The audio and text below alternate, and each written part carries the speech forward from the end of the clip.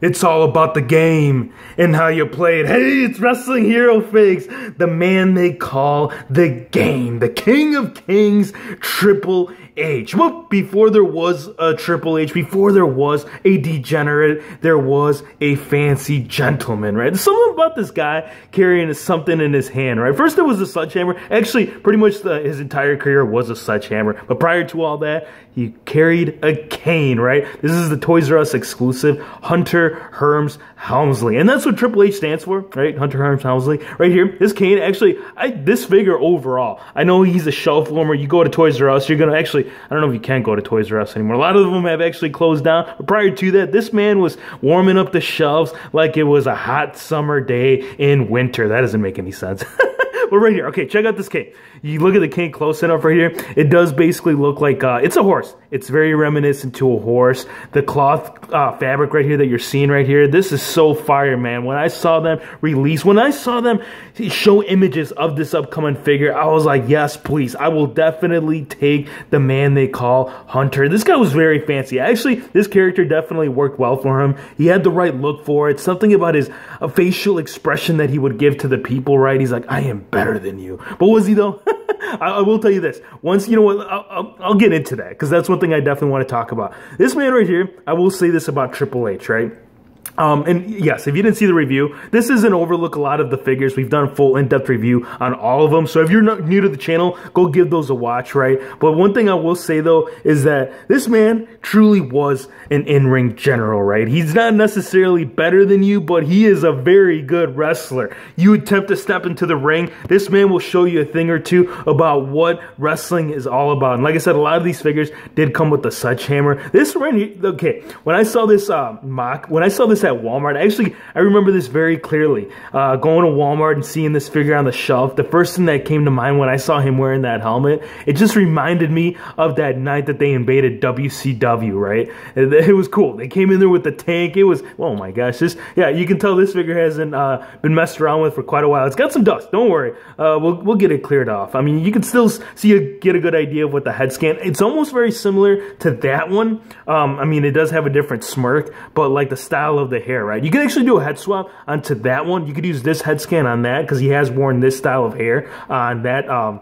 attire on Hunter Hearst Helmsley. The shirt right here, this is actually the only Triple H that comes to mind that has a different torso. This is the, what is it, the Damien Mizdow style of torso. You know what? It does work for the time and era. It definitely does because, I mean, if you remember, I mean, this Triple H, yes, he's always been big. He's always been a big dude, but in his earlier years, the man was more cut, more defined, more ripped. Till this day, actually, you know what? I can't even use that as an example because if you go back and watch some of his recent matches, the guy is in incredible shape. This right here, this is actually the most sought after Triple H in the entire collection. A lot of these go for dirt cheap. You can actually still pick up a lot of these figures on eBay for like under 10 bucks. This one right here, this one, yeah, you're gonna have to pay up a good dollar, especially complete, because this one right here, if you remember, this one did come with all these extras. This is from the Defining Moments line. This was based on when he made his return after injury. The shirt right there that you're seeing, it is a cutoff. I'm not going to get crazy into, again, we have reviewed this figure. This is actually my third favorite scan from all of the Triple H's that they've made so far. And I'll tell you my top two. There's no doubt that we're going to get into that. The one thing that I will say about this, though, is don't throw this into like your figure bin. You definitely want to have this up on the display. I mean, apart from the fact that, you know, you're going to be paying a good dollar. There's something about this blue, it tends to leak. It tends to leak onto the rest of your figure. So whatever kind of dye they used on this figure, and it might be because it's old. I mean, it is an old Triple H figure, but I've had that issue where, you know, when I transported him, yeah, you're going to have some bad experiences. Next up, this one right here. You know what? Let's take a look at it right here. This is actually, you know what? Come to think of it, this is the same one as the Defining Moments, and I'll take off the belt to show you. Actually, you know what? It's perfect. I won't have to take this off.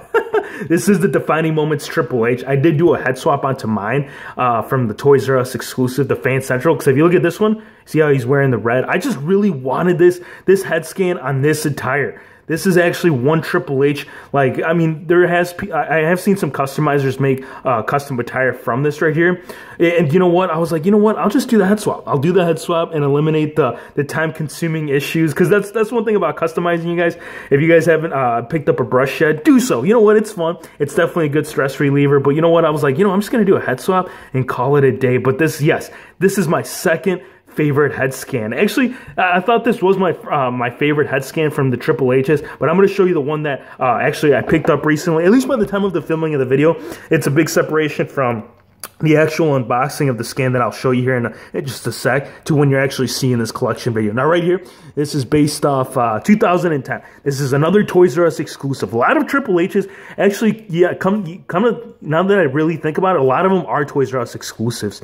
This is yeah, this is a really cool Triple H. This is one of the few that didn't come with like a crazy, like, except this one just came with a shirt. This came with the WrestleMania shirt.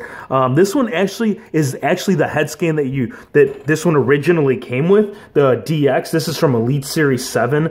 I don't know, for me, like, I wasn't a fan of this. This is actually a custom head scan. This is a combination of a current Triple H as well as the hairpiece from that one. And I'll show you what it looks like. I don't know, the way that they sculpted the hair on this one, I mean, it does look like Triple H, don't get me wrong, but it just, I don't know.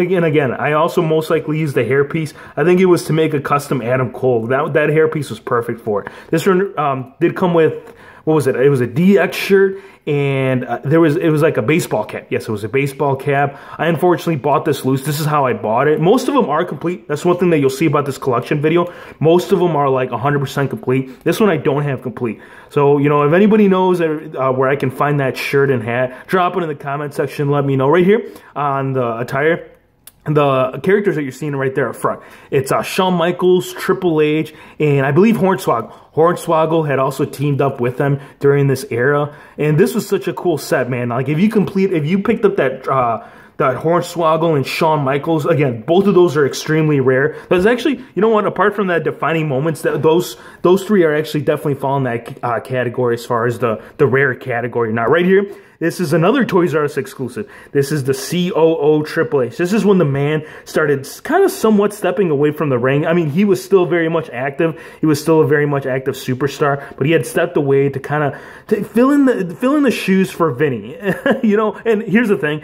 Vinny, again, also he's still very, to this day, he's still very active backstage. And, you know, talking about Vince McMahon, this actually, I've seen a lot of people use this style, this suited body right here, to make like a custom Vince McMahon, and it does work well. I actually have already done the swap. I put most of the parts, the original parts that came with these figures on the Triple H's just to kind of make it educational. But you know what? Just because it's educational doesn't mean it can't be fun, right? And this head scan, this is definitely fun. All right, so he didn't wear this it did come with the figure, but it was, oh gosh, I think it was like 10. There was a lot of his minions that had worn this during the entrance. So when he was coming down, he had a bunch of guys dressed up with this style of helmet. Such a cool accessory, man. I mean, you can put it on your Triple H. It does fit on. Actually, it fits on a lot of the figures.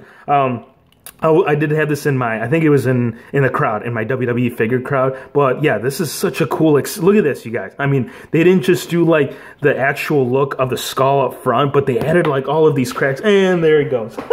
Here it is, you guys, don't worry. And then on the back, and for some reason, if the head scan on a figure that you're putting this on is way too big, it does have like a small like gap right here. So, I mean, at the head, yeah, it'll just widen up. You see how it kind of widens up when it goes in there? And there you go. Really cool, man. Not much to the attire. There is a little bit red on the knee pads. Yeah, that's one thing Triple H lacked, man. Like, this guy had epic, like, he had awesome entrance attires. Elite Series 35 definitely being a prime example. Such an epic entrance attire, but the in-ring dude, he's just like, I don't know, man. I'm good with my black trunks, and, you know, I'm good to go. You know, you don't need that much to wrestle, right? The one thing that comes to mind when I see this attire, believe it or not, so as you know, a lot of the times that he does his WrestleMania appearances, he has a lot of, like, you know, people around him. Some of the people that actually were around him weren't superstars at the time. It was like Charlotte, what was it?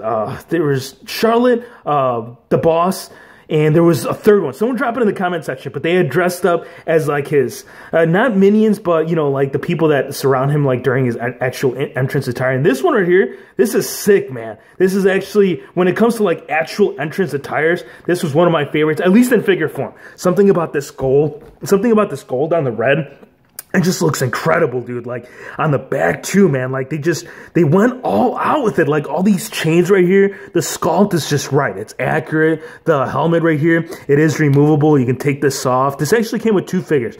It came with this one and another one. There's another one in the collection that I'm going to get into here, and I'll show you as to which one actually came with. Next up, you guys, we have another. This one came from a 2-pack. This one was with Daniel Bryan. It was a Daniel Bryan 2-pack.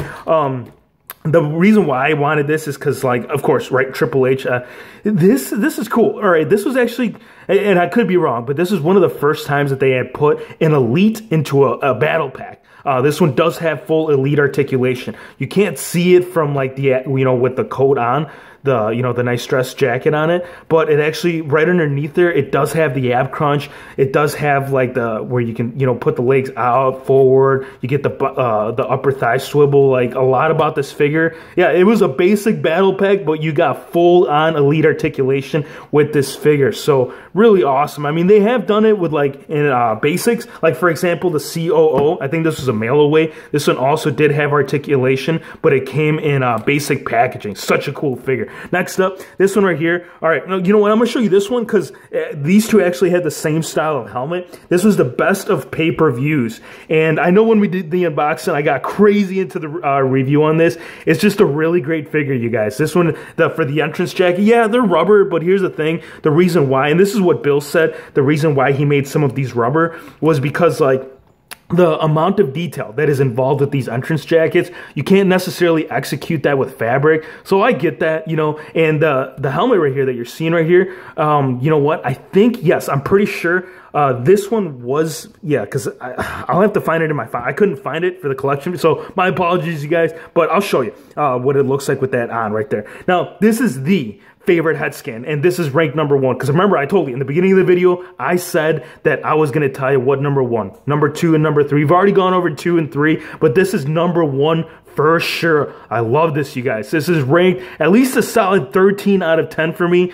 This Triple H, and again, if you didn't see the unboxing video for this, go check it out. It is on the channel. Such an epic Triple H attire. This is what the attire looks like. Again, very similar. He's got that same style of, like, helmet that he wears on his attire, on his actual in-ring attire, but on his trunks. Now, next up, you guys, this one right here. Yeah, I do have it in the fodder bin. Again, this is the same one that came with best of pay-per-views. I believe there was a Build-A-Figure involved, but this is kind of like a Terminator. You know what? No, it wasn't. Come to think of it, this wasn't the style of helmet. I can't even utilize this as an example. I'll find it. if I find it, I'll update it on my Instagram. I'll post some pictures on there. But it was more of a Terminator style helmet. Yes, it was like Terminator style. It had this little red dot. I know my guy Chase Burnout. He did a complete, like, fix-up on this. It was cool. Like, there's a lot of stuff like paint deco that they missed on this attire, like especially right here centered in the middle. There was a lot that they missed right here in the front, but yeah, Burnout Chase, he did all the stuff, not just on, like, this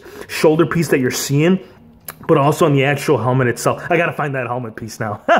Now, next up, this is Elite Series 2. This is dating back to the beginning of Mattel's history, right? This is from the very, very beginning. And it is using the same scan that we saw. I think it was in Elite Series 7, the DX. Again, not my favorite, but again, definitely a must. Extremely rare.